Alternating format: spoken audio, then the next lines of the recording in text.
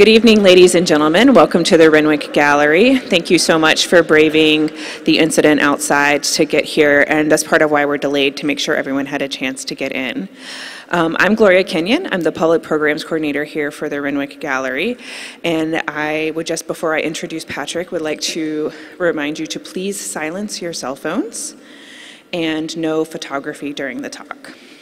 It is my pleasure to welcome my fellow North Carolinian, Patrick Dougherty, this evening. He is known for his stick work and branch work throughout the country, also around the world and downstairs. We were really delighted to have Shindig, and I hope each of you got the chance to explore it before you came up here. He's going to talk about his process and his work, and he's a delightful speaker, so you are all in for a treat. Welcome, Patrick.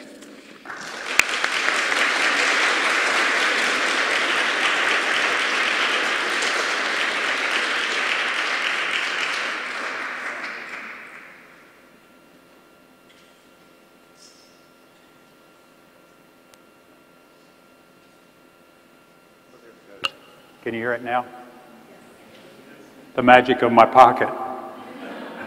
Well, thank you all for having me. I really appreciate being here. This has been a great show, and its popularity has spread throughout the nation. There's so many people come here from other places that I've been traveling constantly since November when we installed, and I hear time and time again, I've just been to the Renwick. So it's been great. I'd like to make a few comments about my work and then show you some images. You know, my son Sam, he just graduated from college, but when he was a kid, he had a children's book about 3 bears that encounter urban sprawl.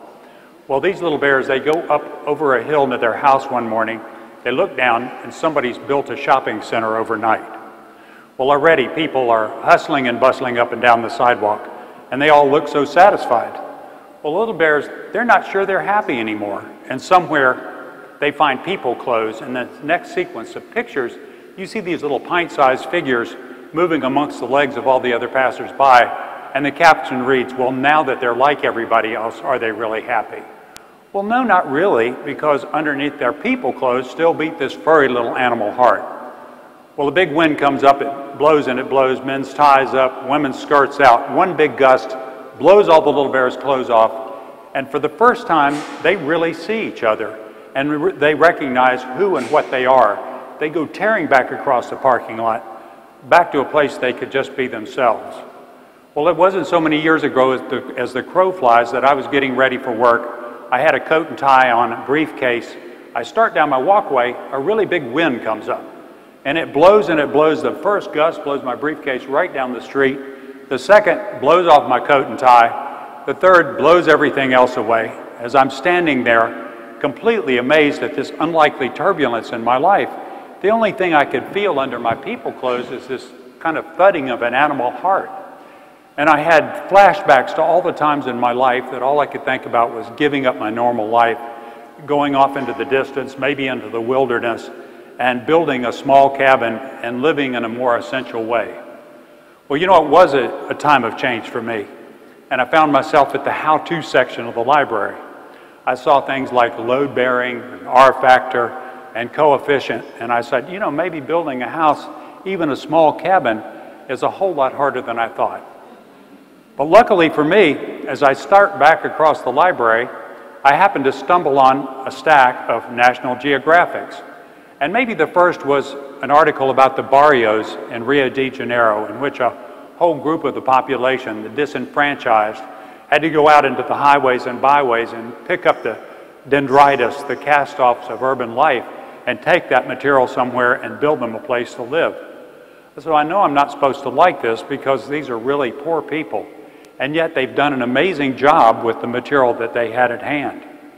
Or maybe it was an article about a tribe in the Amazon basin who had to go into the jungle and gather up whatever was available to build a place to live. I said, I know these things don't have any running water or electricity, but they're beautiful, and they fit so well back into the environment from which the material was drawn. Or maybe it was an article about a bird from Africa that had done an amazing engineering feat. I said, I know these birds are not smart enough to do this, but in human terms, this would be considered amazing craftsmanship. As then I realized that maybe I wasn't a normal builder. Maybe I was more of a hunter and gatherer. some kind of an inspiration builder. And you know, I did get started on that house, and I learned some things while building it that have really stood me in good stead in my art life. Maybe the first is really the simplest. It's learning to accept your progress, learning to accept what you do. You know, if you don't know much about building, you put a window in the morning, you look at it all day, by the afternoon you're thoroughly disgusted with yourself. You're running to jerk that thing right out. So to be fair to myself, I decided that even before I began, that I was going to do the very best job I could do. At the end of the day, I was going to accept my progress, and the next day I would build on it. The second thing is, if you use non-standard materials, like so many sculptors do, you can't always go to Lowe's or Home Depot and buy the things you need. And similarly, if you cut a big tree down and use it as the mainstay of your house, how do you know it would work? And who would you ask? Well, I played a game with myself. I called giving it my one best shot. And I said, wait, if I'm the last person on earth and there's nobody else to ask, what do I think? Do I think it's strong enough? And somewhere along there, I began accepting responsibility for the kinds of things that I designed and made. The third thing is that working day in and day out in a very unself-conscious way, I began to see what I liked and what I didn't. I saw how important personal preference is in making those decisions. And over a period of time, I began to develop my own sense of personal aesthetic. And finally, I saw how important need was in getting anything done. I really needed this house. So I was able to coalesce my best energies and direct my best problem-solving skills. And sometimes when I have a sculptor friend who's not doing that well with their work, I'll say, hey, you have to figure out how to knead it. Well, I didn't know it was getting out of hand, but my neighbors did. They were always coming down and scratching their head and kicking the dirt. And once my friend Brooks brought a relative from another area of the country, he said, you know, I like what you're doing here. You're a real artist. Well, maybe for all of you, that would be a great thing for somebody to say to you, but for me, it felt like the edge of the earth. I really wanted him to take it back. Upon reflection, I realized that as a child, I thought being an artist was the greatest thing you could be. The only trouble was it seemed to come with this tremendous sense of social responsibility. You were supposed to do something great, something earth-shaking, something that saved people. And it had that corresponding word talent. Somehow you were supposed to be talented. Well, I could figure out what the word talent and art had to do with Leonardo da Vinci or Michelangelo. I just couldn't figure out what it had to do with me or anything I was doing at my house. Well, one morning, as if by magic, I found myself enrolling in the nearest art department, taking art history and sculpture courses. And you know, for me, that day was the best day of my life, because I didn't know there was anybody else like me. I didn't know there were lots of people that liked handling materials, like seeing their ideas get worked out in 3 dimensions. The only trouble was I was kind of an art nerd, and I'd walk around and I'd say, is this art? Is this art? How come this person gets to paint this board blue and call it art? And it wasn't long before one of the professors grabs me by the throat and starts choking me to death. He said, who in the hell cares if it's art or not? Why don't you just go in there and make whatever you're going to make? Who's going to know the difference in 20 years anyway? You know, I needed that permission giving. And I learned some things while I was in school that I think helped in, me become a working artist.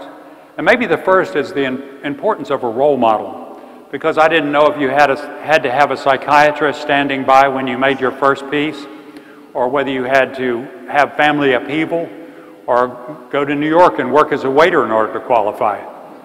And it wasn't until I saw these relatively normal people who were intensely interested in making that I realized there was going to be some hope for me. The second thing is, it's hard to be a food faddist unless there are other people around who eat beans and rice. And similarly, it's hard to be a working artist unless there are other people around who understand what you're going through. And I think the single biggest hurdle for me as a working artist is to maintain a sense of personal equilibrium. This in a society that gives high marks to culture, but really ignores individual makers. And it's easy to have an identity crisis at any time in your career in which for 1 minute you walk in your studio and you don't recognize who made the work. It's then that you're glad that there's a university art department around, or you have a friend in a distant location You call them up and you say, hey, Scott, are you still working? And when you find out they are, somehow you're able to be released and go back to work. The third thing is that I began to see that there was a big difference between doers and viewers, between people who make work and who look at work seriously. To me, it looked like two different jobs. Museum directors, curators, gallery owners, their job is to decide what object is more inherently interesting than another, or where something fits in the lifeline of art. That's not my job. I have to be true to my materials, true to my ideas. Sometimes when I begin working, I don't really know what I'm doing. If at that point I had to decide whether something was art historically significant or if it was good, I would never get going. And finally, I had to figure out about that word talent. And I decided, although talent wasn't irrelevant, it just wasn't the issue. I had the right to make what I wanted, however much I wanted. Basically, I could do as much work as I could afford. Well, at some shimmering moment, I decided to quit school, go home, build a studio, and get to work. Well, it's one thing to know that you have the right to make something. It's another thing to know what you're going to make and how you're going to make it. And luckily for me, I kept up with the university. I went to a lecture by a woman named Marty Zelt, who had been a seamstress in her life before sculpture. And she brought Velcro fasteners, zippers, and cloth to her work. So as I'm driving home from that lecture, I'm saying, I wonder what I already know. I wonder what simple technology or some simple method of joining that I might already be familiar with. And as I'm passing down the road, I'm seeing all these saplings that maintenance crews are constantly striving in North Carolina to keep down. And like Saul being struck off his horse on the way to Damascus, I had an epiphysis. I said, hey, maybe I could use those. Well, it wasn't so unusual that a woodsman like myself would see the potential of the saplings along his driveway. They're plentiful, they're renewable. It's just like having a giant warehouse always at your fingertips. After working with this material for a while, I realized that I had a deeper resonance with it. I had grown up in the woodlands of North Carolina. We have lots of underbrush, lots of intersecting lines. And as some kids laid in fields and looked at the architectural details of clouds, I found myself looking at the drawing quality of the winter landscape, all those hatch marks, all those lines in the distance. So when I turned to sculpture, it seemed easy to co-opt the forces of nature and play this natural drawing style out onto the surfaces of these large gestural works. Before I could get going, I had to figure out what birds and beavers and other natural shelter builders know about sticks. And that is that they have an inherent method of joining. If you drag a stick through the woods, you see what I mean? You start like this, and before you realize it, it's got this infuriating tendency to tangle with everything around it. That's really the simplest method of joining. And every stick has a little bit of flexibility, so if you flex it and pull it through a matrix and let it go, it kind of snaps back and holds itself in place. That's the how, but the what? If you had seen me at that moment, you would have taken pity on me, because I could only spend about 1 minute in a museum before running down the steps with sweaty palms and saying, hey, I think they used all the good ideas up. Or maybe you'd read an art magazine and you'd see, Ceramics Monthly, and say, well, they've exploited every material. And then you find out in the last census alone, over 1 million people in New York City claim to be visual artists. You'd say, whoa, there's too many of us. But after worrying about this for a while, I realized that I love to make things and the art world was just going to have to lump it. Before I show you some images, I just say two other things, one about the art world and the other about creativity. For me, the art world is not a wall. What it is a loosely knit group of jobs, and those jobs are filled with people, good people, like you and I. They don't tell artists what they have to do. Artists have to decide what they want to do, and there's not one of us that hasn't imagined being taken to a major city in a fiery chariot where our work gets what it deserves. The only trouble is we all want different things. We want a different kind of car, a different kind of family life, to live in a certain place. And it's all these real-world decisions that help set the priorities of what opportunities we allow ourselves to be available to. The second thing is, I always arrive with a pair of clippers, and 3 weeks later I have to have a good piece. So I've had two reflections about creativity. One is that hysteria rides on the shoulder of every creative person. And so if you want to go somewhere and get going immediately, you have to be able to control your hysterical energy and direct it. The second thing is that I have different states of being. I have a state of being in which I do my laundry and eat my dinner, and another state, a door behind which all my problem-solving skills lay. And this question is, how do you go over and open that door immediately? If I happen to be home on Friday and my neighbors would get together, you know, you would see the cares of the week falling away and everybody's laughing and think, I wonder why we're not on some kind of national talk show or something. But what I say is the best state of making is one in which a person is very unself-conscious but fully themselves. And that's the state of making that I seek. It's not about wringing your hands or being, you know, in trouble all the time. For me, it's more like just being with your friends. So I would say one other thing. One of the unique things about my work is that there's no studio doors to close and no place to hide. The work is done in full public view and the public has access to the process. From some artists, that would be kind of consternating, but for me, it's turned out to be a cultural exchange, one in which the energy of that place and those people are folded back into the work itself. You know, when I'm on site, I like representing making in a positive way. I like interceding for the arts. I like demystifying the process. But mainly, I like reminding people that artists are just normal people who are looking for their rightful place in the world of work. So I'd like to show you a few images and talk to you a little bit about my work. This is my house in North Carolina. I live in Chapel Hill. I just included a few pictures of this so that you could see. This is all material that's just been collected around the place. I dug these stones out of the back of the yard. I know that they're not quite as good at the bottom as they are the top. I've learned to sequence things like I do in my work. Oftentimes if we have one set of bad sticks and some good sticks, we put the bad sticks on the inside. So if you build a stone wall, you take and put all the good ones on the outside and all the bad ones on the end. I've used things that I've gathered from my woods, cedar, split it out and used it for my ceilings throughout the house. You know, in the process of building, we took down the sticks in the yard and built all kinds of sheds, and my neighbors have been the recipients of many stick sheds as well. You know, I didn't know if anybody would build a monument to me, so I just went ahead and built one to myself. And this is just a laid up stone situation. It's a bit about painting in some ways. I picked the stones up between my house and driving downtown.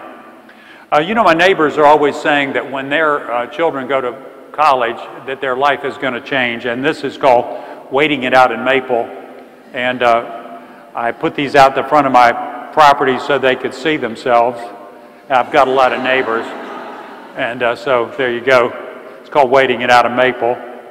I wanted to show you a bit about my materials, because when you see these pieces, you imagine these super long lines of sticks, but what it is, most of the sticks are pretty short, the same thing as the piece downstairs, and it's your eye that hooks them all together.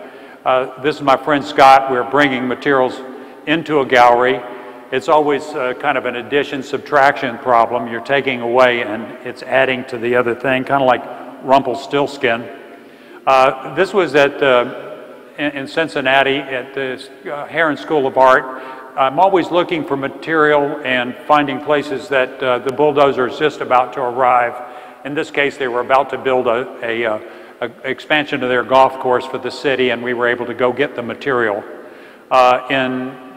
In Wyoming, you know, we're using willow. Somebody had the idea that if they took a bulldozer and tried to clean their willow out of their lake, there would be less willow, but in fact there was only more willow, and so I was the lucky recipient. On the edges of a volcano in Maui, we were gathering this material. It's strawberry guava and eucalyptus.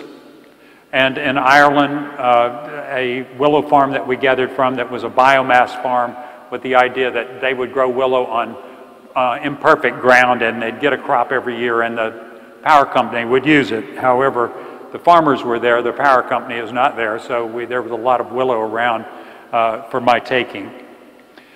This is a piece in Richmond, Virginia. I just wanted to show you this because a lot of times we'll get material with leaves on it and we have to go through the laborious process of taking them off. This was the piece that we made from, let's see if this is going to work.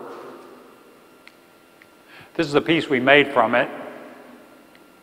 It's called Diamonds in the Rough. There are these 11 diamond kind of cabanas. Uh-oh, it's wild now. I wanted to show you a piece from start to finish. This is a willow farm in Ireland, and prior to contemporary times, they raised willow and used it for every conceivable thing. The walls of your house, baskets, coracles, many, many different uses.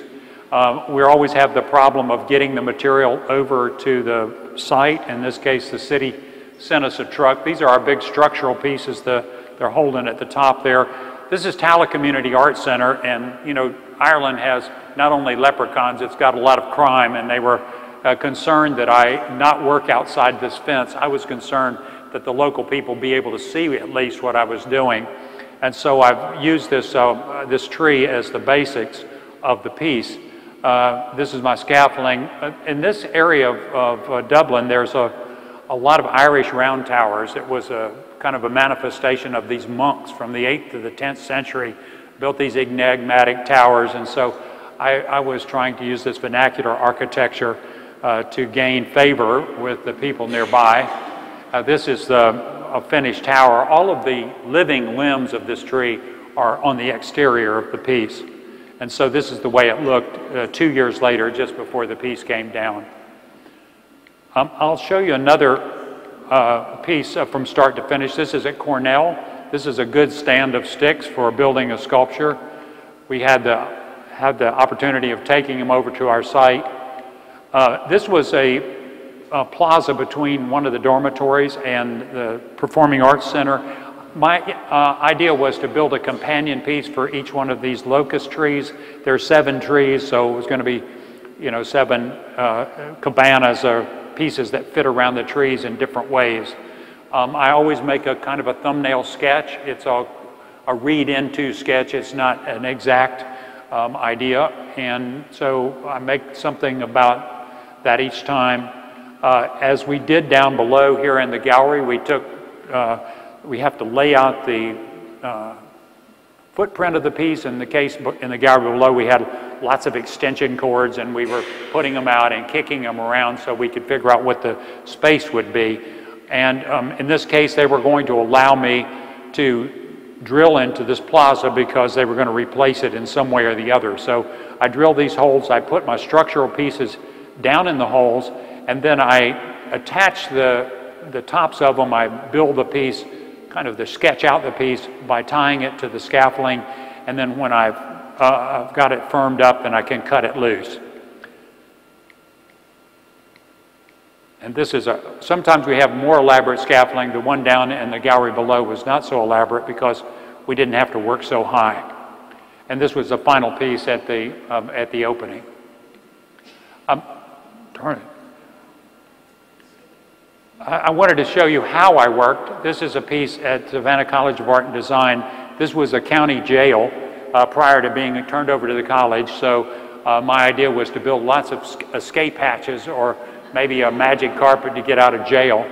But I work structurally first. In this case, I'm going to weave into these jail bars. I'm using that platform lift. I'm traveling along there. It's a bit like building a canvas and then drawing on it. So the canvas part is the structural part that lays behind it. And then the next part is the aesthetics. So it's kind of a layering process that once you get a good, strong structure, you can add sticks at will on the surface, like I'm building these circularities and giving the aesthetic value to the piece. And then finally, the cosmetics. You go back and basically erase things you don't like. If you see inconsistencies that are bugging you in the surface, you can take tiny sticks and just reduce the value of what you're seeing. So, and then you can go back and kind of reassert. When you have big walk-in pieces like the piece below, it's always about getting the sticks out of people's eyes, about cleaning up the surfaces so it's usable and by your kid that's jumping in and out of the window or riding their bike through or whatever. I want to talk about my work in terms of temporary, because I do temporary work. This is a pink and white dogwood. I've bent it down over several days. You can see that it's starting to flower on the surface. I knew I had about 3 months from an arborist before it hurt the tree, so it ended up leafing out on the surface of the piece, and then finally it had to be taken down. The slide that's missing is dragging this piece behind a car to the city dump. So anyway, my work is temporary. It comes down at a point. This was at Swarthmore College. Luckily for me, I had a strong vertical on one side, all the limbs on the other. It allowed me to build this stacking piece, and it's called Abracadabra. It's about 55 feet tall, so sometimes we take our life in our hands to build something. But this is its winter configuration. And then finally, the takedown. The tree was going to come down. They knew that at 2-year point, so they took the tree down and these kind of dramatic takedown photos. A piece in Denmark in a park called Krakkemakken, in which you had to gather your materials within the park itself. This is what I characterize as a little big man who seeks his own reflection when he thinks about nature. And, you can go inside him and get up and look out its face. Or during the winter time, they had a flood every winter, and it gave this more mythic look to the piece. And then finally, this is the hero that's fallen on about the 2-year mark. A piece in Michigan, and you know, a lot of the all cultures have made face jugs, and so the Romans made them, the North Carolina potters made them, and this is my version, a 22 feet tall face jug called Juggernaut, and it looks, you walk down a glass hallway and then you look out and the sculpture looks back at you. But anyway, at the 2-year mark, they had a terrible snow and it came tearing down the roof and left these poor things screaming in the snow. And finally, a piece in South Carolina after Bramante's Tempietto called Sittin' Pretty. And we planted living material within the walls during its construction. So this was at its 5-year mark. And then again, about 7 years. And now there's just a big grove of trees where this piece once sat. You know, I'd like to talk about my work in terms of drawing, because everything you can do with a pencil, you do with the stick. In other words, once these things come out of the woods with the overtones of nature, they become sticks with which to draw. And so when you hit a piece of paper with a pencil, you hit it with one weight and finish off with another. Basically, you make series of tapered lines. Since sticks are tapered, if you employ them in the right way and organize the sticks, the tapers in one direction, you get a sense of implied motion, which luckily for me has a sense of what nature is about, or at least we think nature is about momentum. So I get some added benefit. This is a piece at the North Carolina Museum in Raleigh. It's about the most permanent piece. It's been up for 3 or 4 years. It still looks good. So interiorly, baskets could last forever. But generally, my work is up for the life of a show, just like it is here at the Renwick. Here we're organizing our lines into what we think are good surfaces. This is a piece at the Kohler Art Center in Sheboygan, Wisconsin. These pieces are woven into the structure of the building above the light tracks. You can just go over and barely touch them. But what I like about this is it shows the delicate nature of the drawn line. It's using a Rosario red twig dogwood and willow. And so, you know, it's just you can see how delicate and how much information you can put into the drawn line. Excuse me. This is a kind of skywriting. It's another kind of drawing. This is in the trees along the North Sea in Denmark. We just went across the road, gathered the material, brought it over, and sprung it into these trees.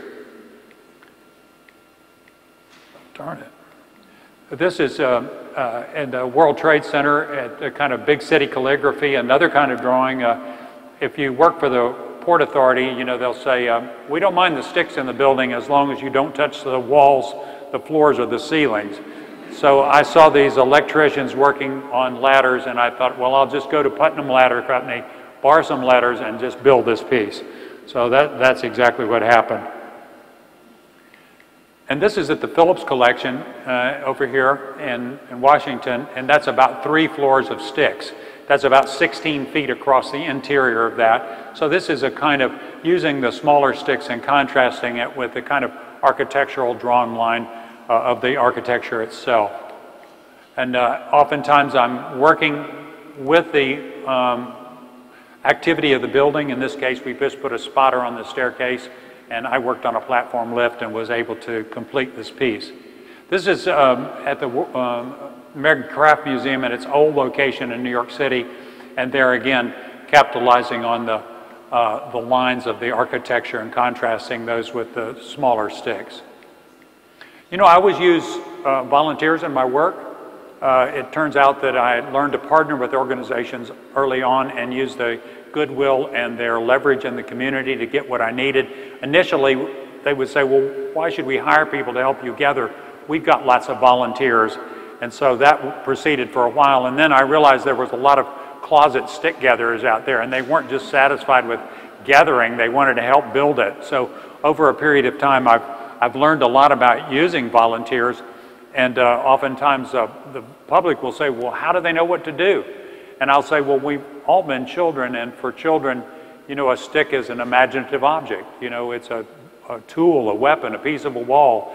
And, you know, children play out the shadow life of our hunting and gathering past. And so adults remember that. All you have to do is give them a stick and a point in the right direction, and everybody is feverishly working. This piece, you can see that I had too many bottles of Bordeaux in this region of France, and there are all these restaurants around. People sit around drinking wine for lunch and looking at these fantasy bottles. And it's glamour shot there in the. This is a piece at Middlebury, and what I really wanted to show you is all these people that worked on it. So a lot of times it's they're leaf strippers, or they're you know, helping organize the scaffolding or something. But you know, I've learned to use a lot of people, and we usually have about 4 or 5 people at any one time. We've got some people here in the audience who've helped me at other places. Thank you. And a piece in Stevens Point, Wisconsin, when we were caught by the weather, it just stopped snowing there, and we were building these big pieces called the Garden of Curiosity. This is a normal day at the office for me. People are walking by. This is on the Michigan campus in Ann Arbor. People are walking by. You know, what I always think of a good piece of sculpture is one that causes lots of personal associations, so that they're starting points. People will walk up and tell you about bird nests. They'll tell you about indigenous tribes. They may tell you about an incident under a lilac bush when they were a child, when they first realized that the nature and they were different, that the lilac bushes was differentiated from them, or just a walk in the woods, or the first kiss. But one of my favorites, and it happens almost every time, is a couple will come up, and while the husband is surreptitiously trying to push the sculpture over to see if it's strong enough, the wife will say, honey, we could live here. And he'll say, we couldn't live here. And what I've come to realize that means is, you know, that there's a desire to give up your worldly possessions, cross the forest curtains, and just go out there and breathe with all the animals for just a minute. And sometimes we have impromptu openings. When this was in New Harmony, Indiana, when we took the scaffold away, the town accumulated. People jumped out of the barber chair, half shaven, and people jumped out of their cars, left the doors open, and ran over and took a good look at this.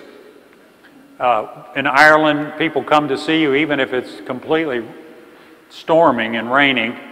And Chicago, avid viewer. Well, I wanted to show you that sometimes people send me strange pictures of themselves.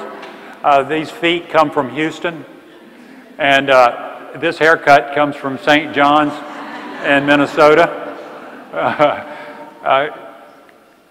Let's see here. You can understand this. Oh, excuse me. Oh, you can understand this. But can you understand this? This is in St. Louis at Washington U. I don't know how it happened. This was from North Carolina. I really don't understand this either. So, you know, I wanted to talk about my work in 3 different ways, finally. I wanted to talk about working with architecture. This was at the Decorative in Lincoln, Mass, with the idea that this tower, this baronial tower, is falling back to its origin as a serf's hut. One of the things that you're able to do is contrast contemporary architecture with ancient ways of working. They weren't keen about me walking on their tile roof up there, so I built a mock-up, picked it up with a crane, and set it on the top of the roof. The only trouble was that when you looked up at it, the lines were not strong enough, so we got this bucket truck and got up there and started working on the surface to enliven it a bit. And what you find is you get up there and you're afraid for a minute, then all of a sudden you ask the operator, would you just mind holding my belt? And you jump outside that cage and start walking around up there on that top of that thing, 70 feet up. You can see we did enhance the surface and make it, you know, more enlivened. Here's a Floridian home being attacked by an insect whirl. You know, the cultural center in Hollywood, Florida, and I try to maintain, you know, the activity and the walkways, and so people can continue to get in and around these pieces. This is another piece in Hollywood, California, for Max Azria, giving their store a case of the paisley cloth. I also have worked with trees and used trees as a matrix on which to work. This is a tree that's 400 years old. A lot of times in Japan, they'll use a rice rope, a kind of small cornucopia around a sacred tree. This tree was planted the day this temple was built, and the temple is sitting in front. I'm looking out at the tree, and so this is kind of the sacred tree and a kind of a welcoming cornucopia. These people came to visit me. You see, I've built this piece made out of mainly bamboo and reeds into the verge of this hillside there. This is a tree, a Leylandia hedge in England, and when you look at that, it seems so solid. But if you step right inside the tree line itself, there are these huge cathedral-like spaces. So I was able to enliven those spaces and build this hallway and build skylights to look down in those spaces. It's kind of a rabbit warren. You could hear people coming all the way down the hedge to visit you. This is a piece in Birmingham, Alabama, the Birmingham Museum, and you know, I've learned that if you're going to put something in a tree, you simply have to start it on the ground so that people's eyes will read up. If you get up in the building, you realize that it's 50 feet tall if you're looking at it from above. What I imagined, it was a roller coaster for squirrels, and that and it really was so worthy of a hurricane. They had a big hurricane during its time that it was up, and the piece stood completely while the other things fell. I've also used the overtones of trees, and so this is an architectural folly down in Savannah, taking some of the overtones of this big live oak tree. You could see these kind of source limbs above you. It dropped all of this moss down on the piece. It was quite beautiful. A piece in Hawaii at the Contemporary Art Museum, and using this big monkey pod tree and the trunk set up as a model for these pieces, and they go up and kind of work their way through the upper branches and come down and kind of bookend pieces. This piece in New Harmony, you've got a preview of it before. It turns out that there was a big hollow spot under this hornbeam hedge, and so I was able to work this kind of cliff dwelling into that. What you don't see is Main Street of this small town runs down at a right angle to it, and so the fenestration of the 1890s and the fenestration of this of ancient cliff dwelling are kind of contrasted easily. And then this was its winter configuration, where you have a lot of verticality. A piece in North Carolina at the North Carolina Museum, and each one of these heads is held up by the crown of an independent tree. So there are 3 cherry trees there, and so I built these pieces, and they're held up by the trees themselves. So sometimes I have to take these pieces down by myself, and there was a big contingent of kids around the park that come and use this piece every day. I was taking it down. The mothers had an insurrection. They came over there and said, "We're going to tell the artist on you." And I said, "I am the artist. I'm really sorry. I've got to take this piece down." So sometimes it goes to the bad. It's better to take it down in the middle of the night when there's nobody around who can contest it.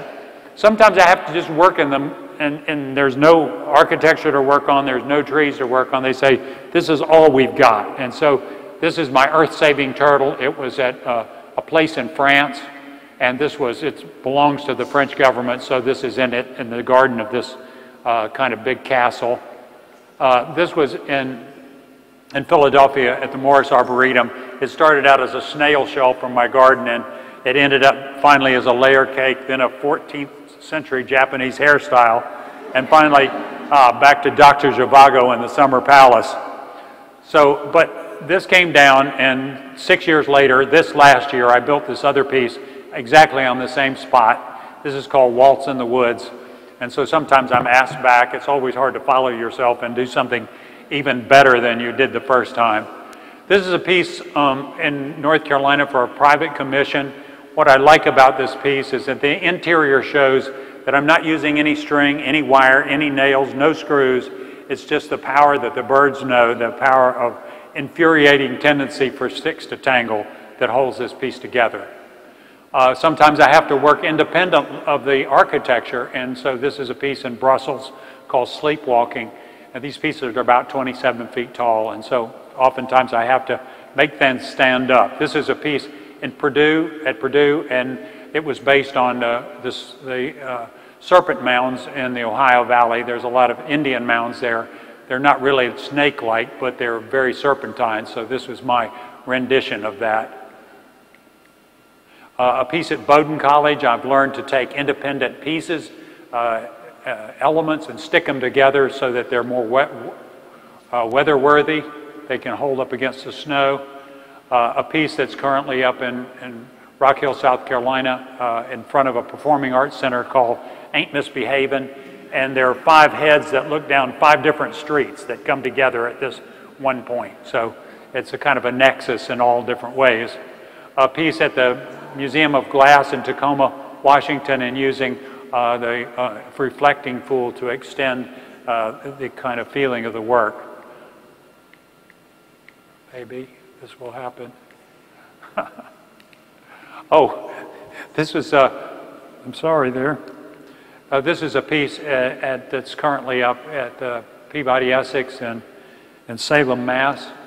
And just a few weeks ago, maybe a month and a half ago, this is the way it looked, was they had a late storm. What I really wanted to show you is how many people would come to see a sculpture burned. And this is all the people in Scotland right there.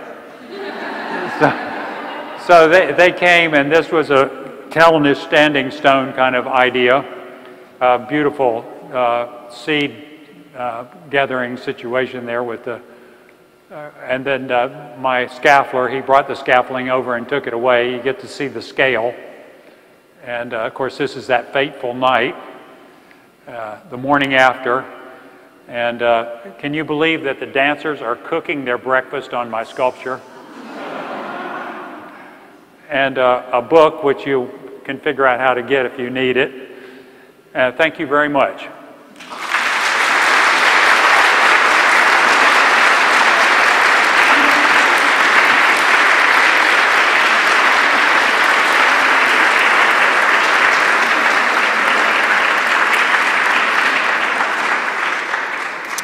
If you have questions for Patrick, there are 2 microphones on the side of the room, so make your way to one of those, and we have about 10 minutes for questions. If I don't have any questions, I've done a great job. Thank you for the talk. Oh, is this on? Yeah, speak directly into it. Is it? Oh, okay. I can hear myself now. I was just thinking, when you take the pieces down, is it sort of like an emotional, like, I'm killing my baby, you know, sort of thing? Or have you just gotten used to that? Is that part of the sort of art of it? It could be like pulling a bad tooth, but I think my the value of the pieces for me is in the building, you know, and then I turn them over to the public and they have to use them and keep them. But sadly enough, at a 2-year or 3-year mark, the pieces look a little less. I always say that the line between trash and treasure is very thin with sticks. So, you know, you can script an illusion that really works, and then down the road, particularly if they're in exterior settings, they become less and less. So, you know, usually they are taken down while they still look good. Of course, it's a little bit of sadness for me, but usually, as opposed to some artists that have a show and don't really get that much viewing, these pieces get an enormous amount of viewing. They get the viewing during the 3 weeks of the building process. I was joking today with somebody that at the end of your time there, somebody's always pulling on your sleeve and saying, "Didn't we do a good job? You know, it looked better yesterday, don't ruin it." So there's a constant interplay between the public there, and then, you know, people use these things intensely while they're up. So it's a little bit less sad than it could be. Can you talk a little more specifically about the piece downstairs and sort of how you built it, how you decided what to build, how long it took, things like that? Yeah, all my work takes 3 weeks. And, you know, I was thinking really about when I saw this space, I loved it. I thought it's such an enormously beautiful space. What I need to do is make it look like nature is taking the building back. So there's a lot of scampering around by the sticks as they're flying up against the wall, a lot of animation.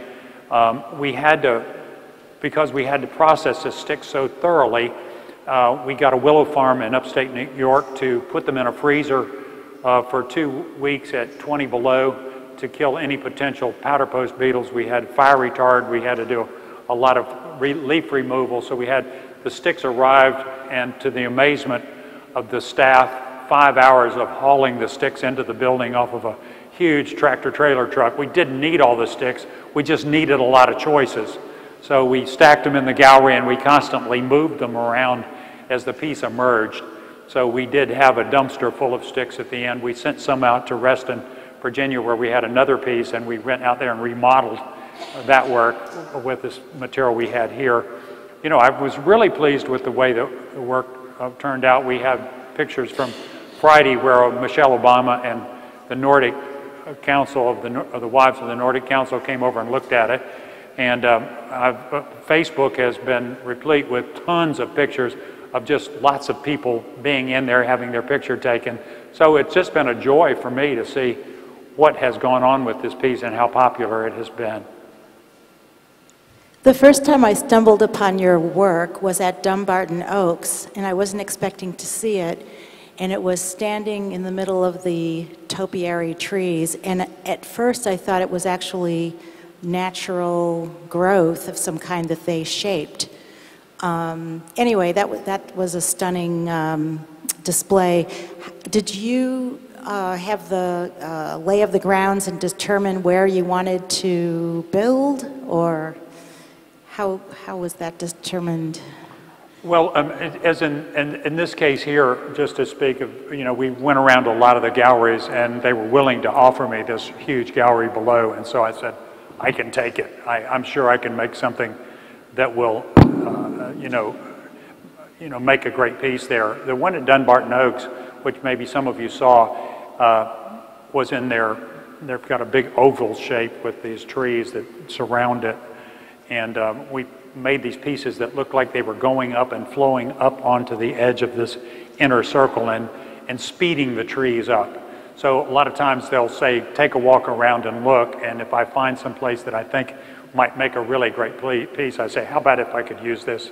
So I was given that space. I was just so happy with it. But it also requires huge amounts of sticks because you have to, to really work in a big open public space. A lot of times you have to scale the piece to fit the space, even if you have to suffer a bit.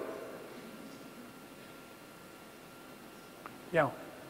Do you ever have like a just catastrophic failure? Like your tree falls down or you just have to scrap it and start over? Do you mean would I ever admit that I had a failure? No, not really. I think what I do is overbuild. You know, I constantly overbuild, and I've learned over time, how to make things stand up, and I'm constantly leaning things on other things, sometimes they have to endure pretty severe weather. This piece at St. John's was a series of, I didn't show it to you, but there are 5 little chapels, I mean giant chapels that lean together, called the Monk's Cradle. And that endured, 60 below and stayed up for 3 years and still stood. So that was based on leaning these elements of these little chapels together. So, it's just a knack for trying to figure out how to make things stand up, using railings, using anything that I can grab hold onto to make them stand. Sticks are pretty strong, and when you use them, and almost like making felt, you get your basic sticks up and then start jamming lots of sticks and diagonals between. It makes an incredibly strong piece. Well, listen, thank you all very much for having me.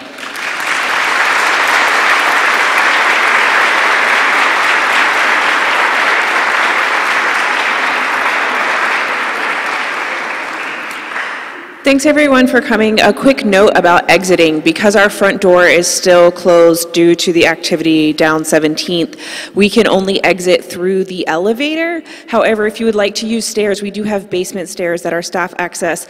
And so our volunteer Linda, the lovely lady in the brown jacket and glasses, will help direct you down our main staircase and around back. You head actually like you're going toward Patrick's gallery, but then you take a quick sharp right or left toward the center, and there's a double doors down there, and we'll have another staff person to direct you down, so we're not all waiting for the elevator. You're welcome to wait.